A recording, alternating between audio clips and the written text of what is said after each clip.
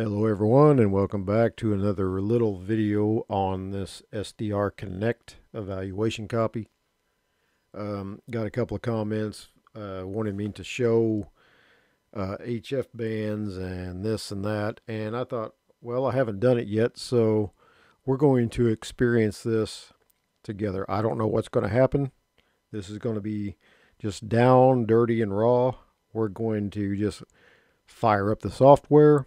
We're going to play around with some settings, and we're going to see what happens. I don't know what's going to happen. It could crash. It might surprise us and work really good. It may work crappy. I don't know, but let's get into it and see. So let me launch SDR Connect. Up here in a 16-meter band, we're just going to mess around and see what happens here. So let me unmute this. Okay, let's go to the bands. Let's try... well, for all you ham operators, I'm not a ham operator, but we'll try them. Well, I'll try one, see what happens. So let's go to 12.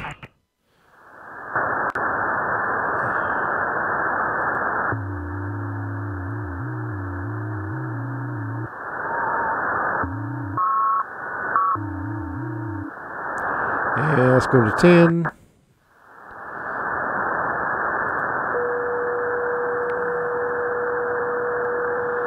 Let's see what happens in the audio here.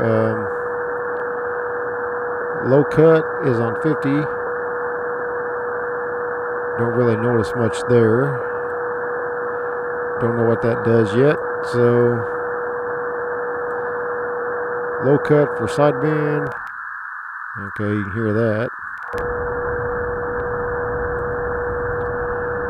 This is for FM. We're not on FM. So auto filter. I don't know. I didn't hear much of an effect. Did you? If you guys heard some, let me know. Again, there it's off. Maybe a little bit. There it's on. Turn this thing down a little bit. Creating too much noise. Okay.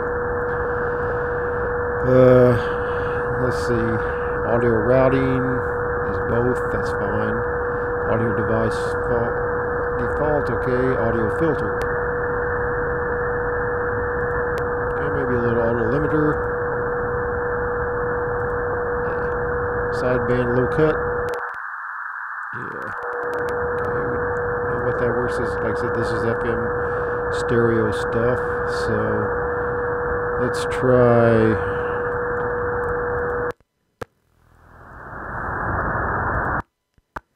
Let's try the low bands, because like I said, I'm not a ham operator, so I don't, you know. So just at 5 to 25, 56, I think.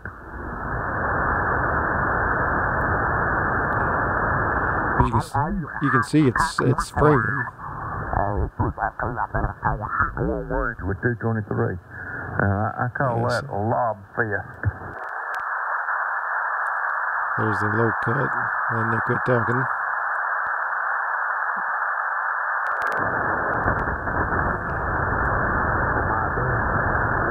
Yeah, somebody there faint, but yeah.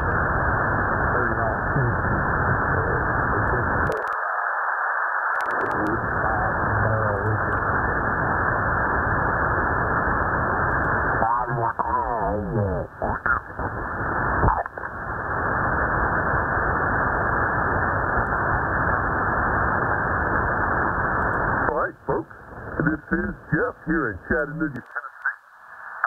Alpha 4 Juliet Golf, where it's already easing its way up to about 75, 76. We had some rain this morning. Currently we're partly cloudy, but the sun is breaking through, so I'm going to say partly sunny. And I foresee it probably getting up middle 80s, probably close to 90.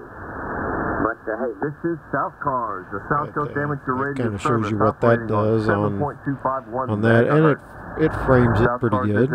So service net, whose purpose is to assist those seeking to contact other stations or areas. to provide weather and travel Okay, let's go information back to the when broadcast available, bands, because and always with all right, let's pick up broadcast band and see how it frames it. So let's go to control station. That would be me. 19.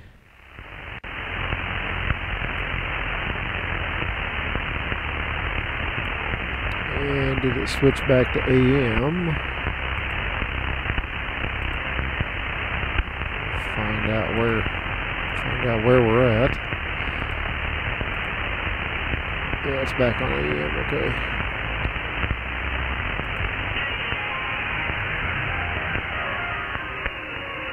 Music playing. Let's get that off of there, or we'll get in trouble. Yeah, let's see. Filter is 6K. Alright, let's go back to the audio section. No, it doesn't do anything. There's the AM low cut.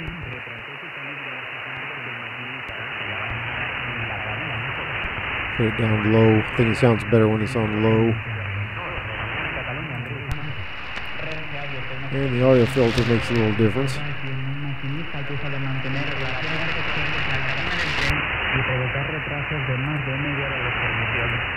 Limiter, I don't know.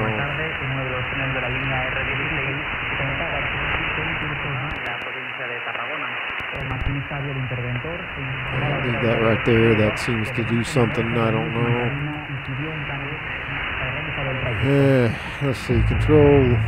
We're on AM. Let's try sync.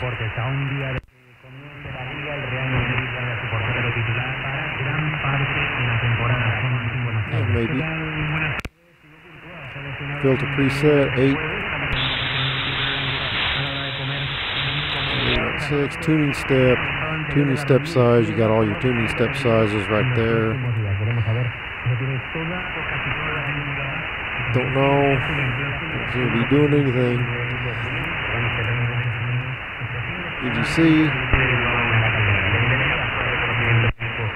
EGC profile. I like them out on medium. Squelch, we're not using that. What happens if you turn it on? Okay, you get the squelch line. Squelch threshold. Okay, I get that. Audio, we've done. Device audio, that's your sound card. Routing through both speakers. Audio filter, we checked all that out. Bands, we've done that. We're framing the 19-meter band right now. And again, like I said, your ham band's high. I'm not a ham operator, so I don't really mess around in all that, because I'm not into that. But we'll check it out again. Power display is both S meter only. Okay, that takes this away right here. Measurement only. Okay.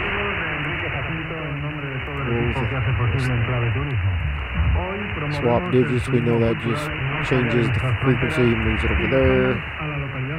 This is the waterfall, wind red. That's fine. So I know a lot of you guys like the listen to ham operators, and that's fine. I'm not into it, but we'll try it again anyway. Let's see, not high, because let's try.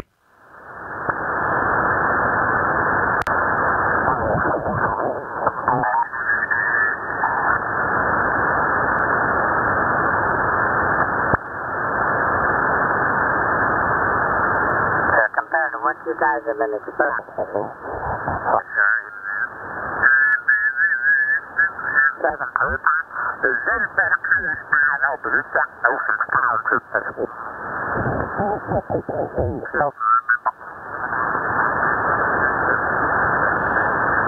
Damn, I hate the way this. And, well, it's working well. Yeah, I'm going to say it's working right well now. anyway, even with the static. I can already tell you so right now, I'm still preferring SDR Uno over this now. I may change my mind later on.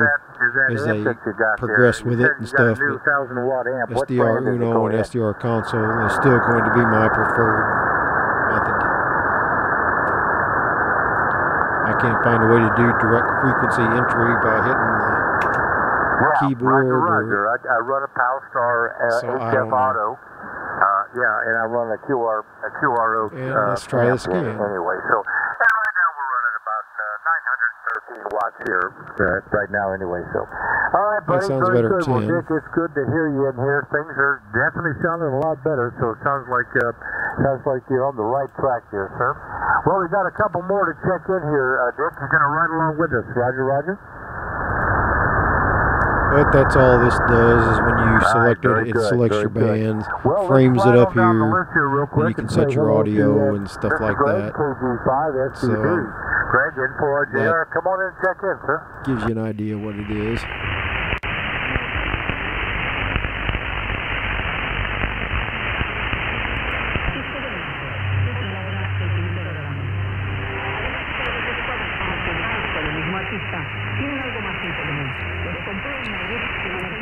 A little bit noisy on the bands today. I'm in a quiet location out in the country, but during the daytime with the higher solar activity, I get quite a bit of, interaction with the sun today. Usually my noise floor is around S1, but today it's up there around S3 with all. But I'd never listen during the daytime hardly. I'm always nighttime. So let's go over here, recording. Okay, but I have no file SDR Connect, but it doesn't tell you where it's going to. Is it on my second drive, on my hard drive, C drive? Where's it going? Don't tell you. And this don't give you the option where to send it. Let's stop that. So, okay, that's really weird. And like I said, I guess an evaluation version. This is just to let you get the feel of what it's going to be like. All the features aren't there yet, so it's still a work in progress. But that's sort of what the band framing does. You do 25 meters.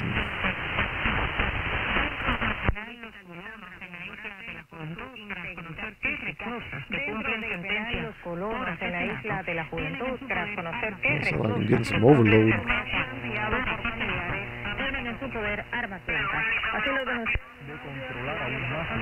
25, 31, too early in the day for that.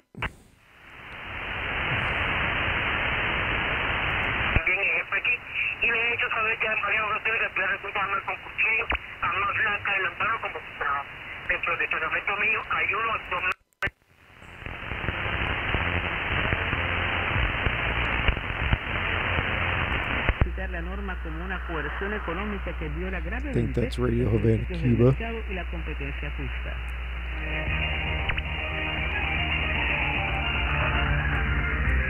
That gives you an idea, though,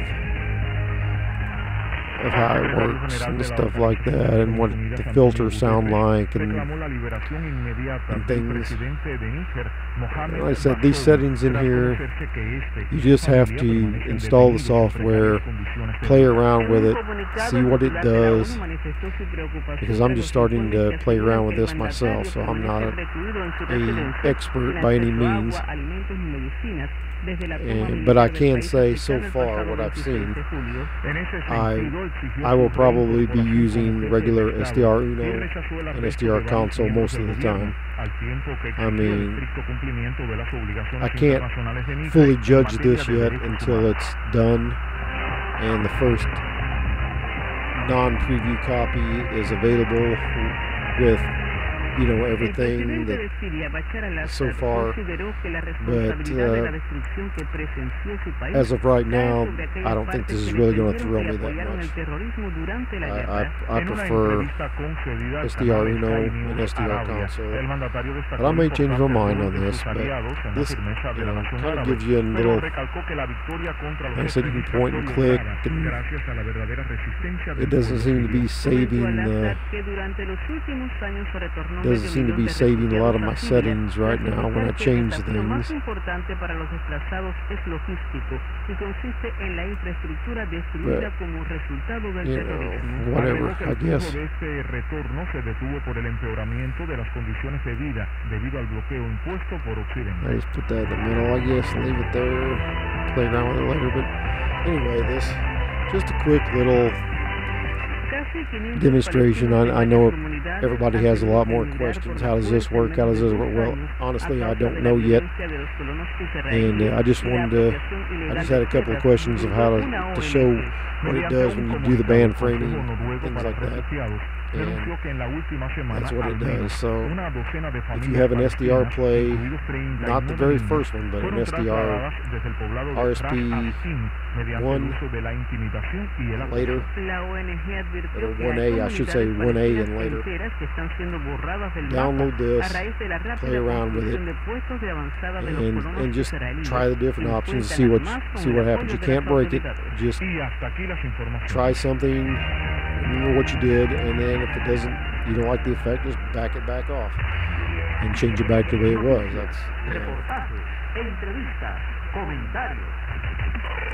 But that's a little bit of what it is and stuff in here. I don't know what's going on with this, and is that how you set the notches? I don't know. It could do something, it may not. See, nothing happens when you click there, so I don't know. But anyway, thanks for wasting a little more time with me, and yeah, this is SDR Connect, and I can make that a little bigger, get rid of those options in the center, and I think you can make you can speed things up. See, there's the real slow, there's fast. I like it just I don't like it looking like we're having an earthquake or something, but a little bit slower. Average waterfall, makes it a little more grainy, I guess. The gain darkens it up a little bit, like that. The base changes the base of that reference level. You can change the reference level and stuff. That's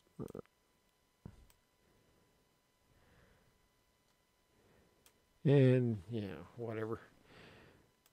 I'll play around with it a little bit longer and see what happens. But yeah, if you want to try it, download it and give it a shot. Like I said, you can't break it. Just every time you change a setting, remember what you did, so you can put it back. And as you're playing around, and I mean that's what I'm doing right now. So take it easy, everyone, and we'll see you next time.